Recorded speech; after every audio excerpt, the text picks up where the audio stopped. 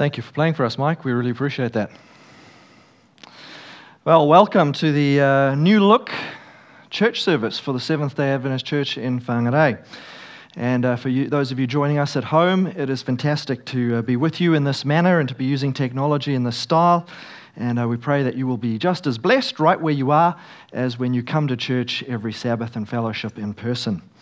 The current crisis we're in, the current situation will pass. We will resume our in-person fellowship, but until then, we will endeavor to do everything we can to make sure that we're ministering the word, sharing the gospel, connecting with you, and technology is a great boon to be able to do that, a tremendous asset in our hands. And so do be sure to check in regularly, even during the week, on our Seventh-day Adventist Church Facebook page for Whangarei, as well as YouTube and so on and so forth. We will be communicating, we will be sharing, we will be staying in touch and ministering the word through that platform throughout the week. So not only will we have the live stream, but staying in contact. And we want to engage in discussion. We want you to share with us. So please join us in that community experience. Today, what we're going to do is focus on the Word. We're going to be sharing a little bit from the Gospels, from the book of Psalms. We're starting in Psalm 34 right now, and I invite you simply to bow your head for a word of prayer as we begin. Father God, today we are living in unprecedented times. We know this. We are also blessed that in these times we have these technologies, and right now, across this town of Whangarei and beyond its borders, people are tuning in, and even in other countries, to be able to hear your word presented, to find a message of comfort and hope. And we pray, Lord, that your Holy Spirit will come down upon every person in every location and bring this word that we talk about here alive. May it touch, may it transform, may it be the balm of grace that is for us life itself. And we pray this in Jesus' name. Amen. There are a few situations in history, and I'm sure that you can think of some of them, that it's like a moment of time has been frozen in your memory. For me, and I've mentioned it before in other circumstances, but for me, the day that 9/11 happened in the United States, I know exactly where I was, who I got the phone call from, when I tuned into television to watch that event that forever changed global travel and forever changed the world around us. There have been other marked events like that, and I think that perhaps this week, around the world, it has been such an event. I doubt that our society will ever return to exactly what it was before. That doesn't mean it can't be just as good or better, but I don't think that we will return in the light of this pandemic that's gone across the world and the strong measures that have been taken to prevent its spread and slow it down. I doubt that we will ever return economically, culturally, socially to what we were before. And so what does the Word of God have to say in circumstances like this? Well, the Word of God is very relevant. Of course, not by a word search, not by COVID-19 or coronavirus or any particular word like that, but in principle, the Word of God is timeless, it's ageless, and it speaks to people in all circumstances of life. You see, fundamentally, the situation may change from generation to generation, but the issue of the human heart remains constant.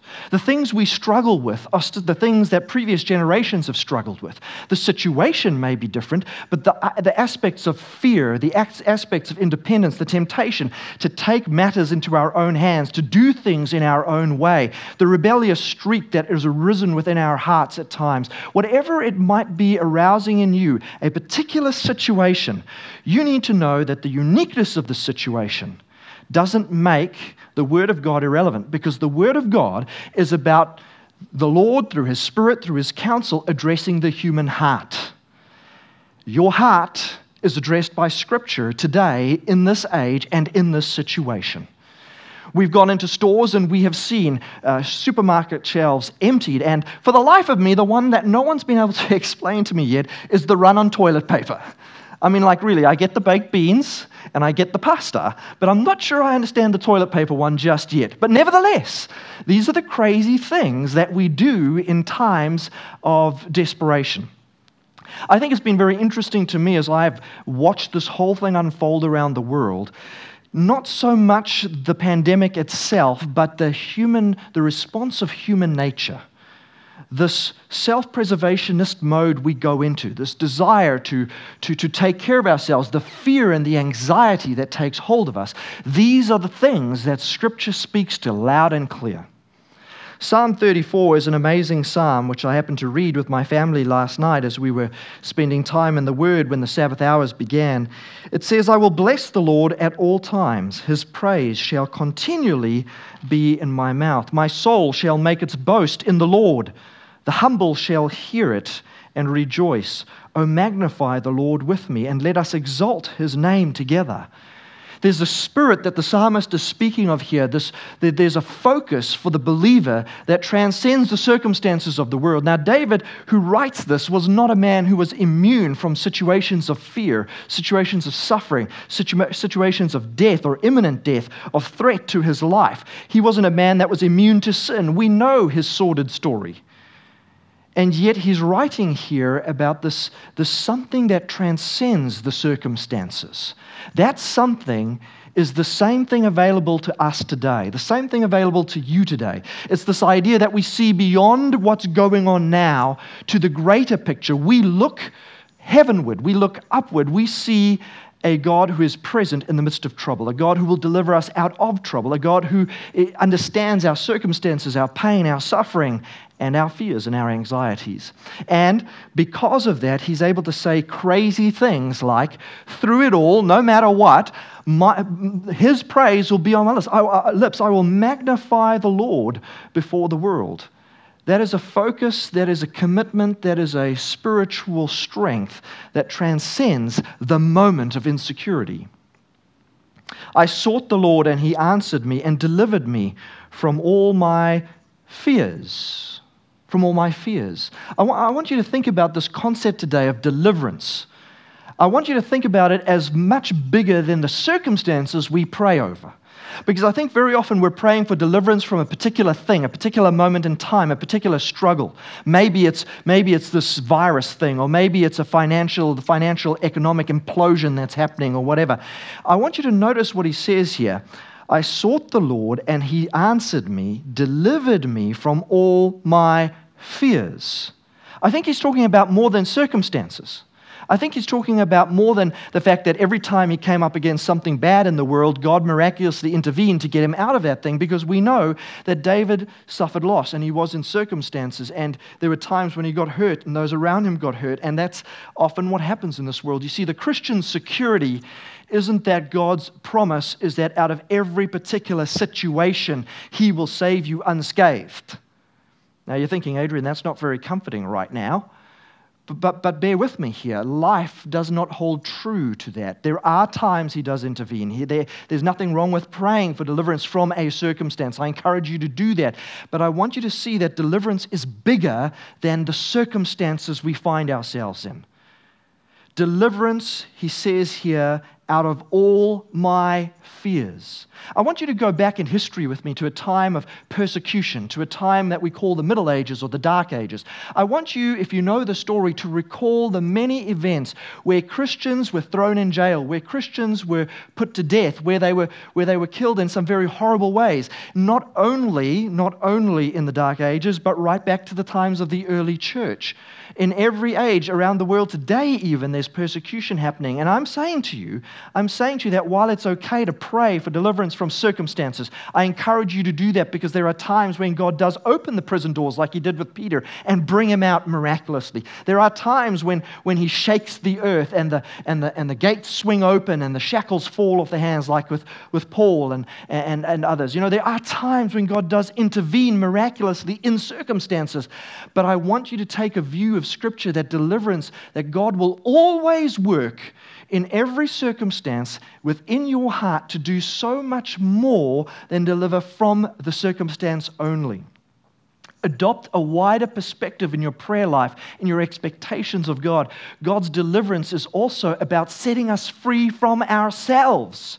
setting us free from our selfish, self-preservationistic instincts, setting us free because we are no longer afraid, because we've found our security and our rest and our comfort in Him, whether we live or whether we die, whether in health or whether in sickness, whether in wealth or whether in poverty, whether in happiness or whether in sadness, whether with the bonds of friendship or socially isolated or even facing the loss that death brings. You see, deliverance is much more than circumstantial. Deliverance is an experience where you are set free from being a slave to this world, set free from the corruption of our own hearts, set free from the fears that drive us to the craziest of manners of taking things into our own hands. You see, I want you to notice what he says here. I sought the Lord, and He answered me. How did He answer him? He delivered me from all my fears. And I would suggest that today, in this day and age, and in many other circumstances and in many other times, it's that fear that we need deliverance from. The opposite of fear is finding our security and our trust and the assurance of a glorious future. Whether life down here is short or long, there is more beyond. There is something better beyond. There is the presence of Christ now, today, and there is something beyond as well. This isn't all there is. So if you're building your life on the things of this world, the ambitions of this world, you've missed the boat. If you're building your hopes on the success of this world, circumstances like we find ourselves in today and many others before them are reminders, harbingers, messages of mercy from the Lord to say to us, hey, do not count on this world. Do not invest everything you have in this world. Do not place your hopes and your dreams in the circumstances of this world, the ambitions of this world, even the relationships of this world. You need something beyond that. And when you find that something in God, when you find your security in the Creator, in the Redeemer, when you have that, you find deliverance from your fears. It says here, they looked to Him and were radiant. Their faces shall never be ashamed. This poor man cried, and the Lord heard him and saved him out of all his troubles. The angel of the Lord encamps round about those who fear Him and rescues them. And again, I want you to read that in the context of a much bigger rescue than the rescue from circumstances. Because even if you cast the darkest pall of motivation on what's going on in our world or on the loss that we face in death, even if you say that the devil has killed us, that what has happened is that the devil has gained a victory in this life, even if you put the darkest hue on the circumstances around us, even if you do that, I want you to know that death isn't a victory. Jesus has secured a victory of eternal life. The devil has no victory, even if he is the one who actively puts you to death and you die. In Christ, eternal life is secure. In Him, your redemption is guaranteed. There is no victory for Satan. Even if there is sleep for you, there is no victory for Satan, because you have gained the victory in Jesus. Oh, taste and see that the Lord is good. How blessed is the man who takes refuge in Him. And that's what you and I need in an age of insecurity. We need to make sure that we are finding our refuge in the right place. There are 1,000 other false refuges. It's a form of the idolatry of our hearts to find refuge in some other thing other than God. Find your refuge in Him. Fear the Lord, all you His saints, for to those who fear Him there is no want. Yes, young lions lack and suffer hunger, but they who seek the Lord shall not be in want of any good thing. Come, you children, listen to me. I will teach you the fear of the Lord. And it goes on to describe those who live in covenant with Him. In verse 15 it says, the eyes of the Lord are toward the righteous. His ears are open to their cry. The face of the Lord is against evildoers to cut them off, the memory of them from the earth. The righteous cry, and the Lord hears and delivers them out of all their troubles. The Lord is near to the brokenhearted and saves those who are crushed in spirit. Many are the afflictions of the righteous. You see, being in relationship with Jesus is not a free pass to no afflictions. In fact, Scripture is quite blatant about this. Many are the afflictions of the righteous, but the Lord delivers him out of them all. In verse 22, the Lord redeems the soul of His servants and none of those who take refuge in him will be condemned. You see, I'm trying to paint a picture for you today of a very present God in the midst of trouble. A God to whom you can turn. A God that will hear and anticipates the fears of insecurity, the fears of your heart, who's not disgusted, who does not turn away from you when you struggle. But this is the God that we find our refuge in. We flee towards him like a child running towards the arms of their father. Yesterday when I got home, we've got an almost 4-year-old who, for some reason, walked around the back of the house in the brightness of day. It wasn't dark or nighttime, and he'd been a bit upset before. I don't know what, he's a bit clingy, and he walked around the side of the house, and he came back yelling and screaming, "Monster, monster!" And he was in tears, and came straight to his father, who picked him up and carried him to go and confront the monster around the back. You see, that's the reality of our standing with Jesus. We flee towards him. He is the God who is present with us. He doesn't leave us. He doesn't abandon us. That's the promise of the Gospel Commission at the end of Matthew 28. Behold, I am with you to the end of the age, through pestilence, through earthquake, through famine, through last day events, through trials of whatever nature, whatever makes you weak at the knees. The Lord is present with you in those things. Flee towards him. Make him your refuge and your strength. His ear is open to the cry of his children. He wants to console. He wants to step in. He wants to be your deliverer. He wants to set you free, first of all, from the fears and the anxieties of your own heart. He wants you to know the peace that transcends understanding, and maybe also the circumstances of this life in some miraculous intervention, some protective way. But regardless of that latter, you can know redemption and salvation and refuge and peace and rest and all that good stuff, not least of which is hope, in the midst of challenge. In Acts chapter 8, it tells of a time when the church entered an era of persecution. It's the story of the scattering of the believers in the light of Stephen, one of the first Christian deacons who was stoned to death at the hands of the Sanhedrin, right? It says in verse 1 of chapter 8, Saul was one of the witnesses. He agreed completely with the killing of Stephen. A great wave of persecution began that day, sweeping over the church in Jerusalem, and all the believers, except the apostles, were scattered throughout the regions of Judea and Samaria.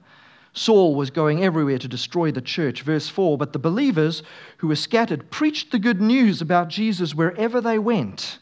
Philip, for example, went to the city of Samaria and told the people there about the Messiah. The crowds listened intently, etc., etc., etc. I want you to understand this, that today I do not see what's going on in the world, even with the closure of churches, as an act of persecution. It is not that. Wherever you hear a conspiracy theory, wherever you have an interpretation that perhaps these measures are being taken as a part of last day events to close it down, no. This is not that at all. What we've got here today is a measure taken for the well-being of society. And as a church family, we get to participate in that by preventing and contributing to the prevent of the spread of this plague. Nevertheless, the church is not under fire. This thing that's happening does not have a religious bent to it, does not have a religious persecution element to it. So in that sense, what we're living through today is quite different to the story of Acts chapter 8. Nevertheless, even if it was that, even if it was a situation of persecution, I want you to understand this. Every crisis is an opportunity. Every crisis is an opportunity. The believers in the book of Acts were so fixated on Jesus that though they were persecuted, though they were scattered, driven out of their homes, out of their comfort zones, they had to learn to do things new. They had to establish new networks, go to new places just to survive. They were essentially refugees from their homes. That despite that terrible, dire circumstance that none of us would want to live through, despite the inconvenience of it, they took Jesus with them. They took the message of hope with them. Everyone they came into contact with was an opportunity to share the gospel. It was like God said, I need to do something, or at least permit the devil's outworkings in such a way that it changes the game, that it motivates, that it drives the church of God out of its comfort zone. So I want to ask you, in this time, while we're taking refuge in Christ, while we are solidifying our own experience with Him, while we're finding comfort in Him, who in your circle of friends needs that message? Who can you reach across to using telephonic technology or video conferencing or a message, a text message, something that heretofore, before this age, wasn't available, but today, even when we're physical distancing ourselves, and as a note, you will see that in our latest government announcement yesterday, they've changed the terminology from social distancing to physical distancing, because I think there's a very valuable change in message there. We are not socially distancing ourselves. We're not working against relationships, but we are, because of the nature of infection, entertaining physical distance. So in this age of physical distancing, in the season, how can you socially press in? How can you establish relationships? How can you bridge the gulf? And as someone I deeply respect said, be a dealer of hope.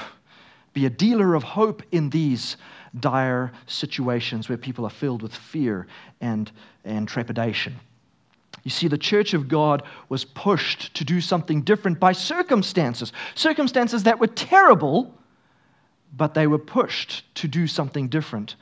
I want to suggest to you that you're in exactly the same situation. The motivation might be different. We're not being persecuted. The attempt isn't to shut down the church. But how can you do something in the midst of this physical distancing to still be an ambassador for the kingdom of God, to still reach across the gulf, to deal hope to someone, to share the message of faith with someone, to encourage them, to alleviate fears and anxieties, because you have found in Christ refuge from that fear and from that anxiety. It is as ideal right now to be a messenger for the kingdom of God as it is in the best of times. And in fact, I think that if you study history, you'll find that the more adverse the circumstances, the more effective the church often was. The more adverse the circumstances, the greater the trial. The more people let go, the more they were aware that this world and clinging to the things of the world and the rituals of the world and the incomes of the world and the ambitions of the world and the materialism of the world, it was all just so pointless. In times of peace, we are tempted to fall in love with material things and become busy. But in times of hardship, we gain a certain perspective that may motivate us differently. So I'm asking you this morning, what can you do in your circle of influence to reach out, to reach across, to still be plugged into other people's lives, to other people's experience, to bring the God of refuge that you've come to know into their sphere of influence, into the comfort of their lives? The church of God is alive and well today because wherever the believers went, they took the church with them. They took their Savior with them into those uncharted territories. And where the head of the church is, the body of the church is also. You and I collectively and individually are members of the body of Christ. Whether we meet physically on a Sabbath morning or not is not the issue. Where you are, in whatever group you meet in, whatever family unit, there the presence of God is. Whatever message you put on social media, whatever telephone call you make, wherever your words exhibit and display the influence of the kingdom, that's where the kingdom of God is. That's where the church of God is active and busy. The church is not the building. The church is not the pews. The church are not the assets. The church is the people, the members of the body of Christ connected to the head. So where is the head directing you today? Where is the head driving you towards today? Are you still in tune with the head that you may play your part as a member of the body of Christ? Whether the circumstances are conducive or not conducive is irrelevant. It's often in the midst of that we have our greatest opportunity because of the crisis at hand. So make God your refuge and your strength. Turn to Him with your fears, your anxieties, your brokenness, and your sin. Make sure that you are right with Him in these uncertain times, of course. And then be a messenger of hope, an ambassador of the gospel to someone else around you. The mandate of the Gospel Commission has not changed. How we go about it, maybe. but the mandate has not changed. God is still on his throne. You are still his hands and his feet. You are still the heart of God in the community around you. You are still the called, the chosen, the blessed, and the active for the kingdom of God. So in this time, may we press together. In this time, may we not drift apart. In this time, may the word of God be more precious to us than ever before. May we have a spirit of peace and tranquility, a spirit of cooperation and service and looking out for others around us. Because that is the spirit of Jesus who laid down his life for those who didn't deserve it. No wonder that before Philippians 2 describes the humiliation of Jesus, leaving the throne of God, relinquishing his divine prerogatives, becoming man, right before that, there's this little one-liner that says, therefore you and me, here's the deal. Look out not only for our own interests, but for the interests of others. How countercultural to what we're seeing happen in the stores today is the Christian spirit of being willing to give, to share, to be open-handed instead of hoarding, pulling, and protecting. This is the call of the gospel, to remember to be the kingdom of God, the character of Jesus, the kindness, the face of Jesus to the community around us, even in these times. And I leave you to wrestle with God in terms of what that looks like for you personally. Trust in him, serve others. Look up, reach out, reach across, embrace, be the arms of God, the grace of God, because crisis is also opportunity. The darker the times, the brighter the light of the gospel may shine through you. May God bless you in this. Let us pray together. Heavenly Father, we thank you for your kindness and your mercy. And at a time when we are fearful, at a time when we do not know, we feel like we've lost the predictability of another day ahead and everything seems to be up in the air, Lord, help us to press in towards you. I pray that you will provide for us an extra measure of your grace, that the promises of God will come alive to us in ways they haven't before, that the Spirit of God would just reassure us of our standing with you, and most of all, Lord Jesus, being able to forget about ourselves because we know we are secure in you. Help us to think of others. Show us how you would minister, Lord, as a church collectively, as individual members of your body. Show us how we would minister, how we would reach across, and how we would be effective for your kingdom. How the light of the gospel can shine in this time brighter than ever because of the crisis precisely. We thank you for your kindness, Lord. We thank you for your faithfulness. In Jesus' name, amen. Thank you for joining us today on our live stream. We will be here next week as well. Do stay tuned to our social media platforms, particularly the Whangarei Seventh-day Adventist Facebook page. We'll be having communications there throughout the week. We'll be staying in touch. We'll be sharing spiritual things, and we will be making sure that we're able to keep you updated on any future developments of how we're going to do things.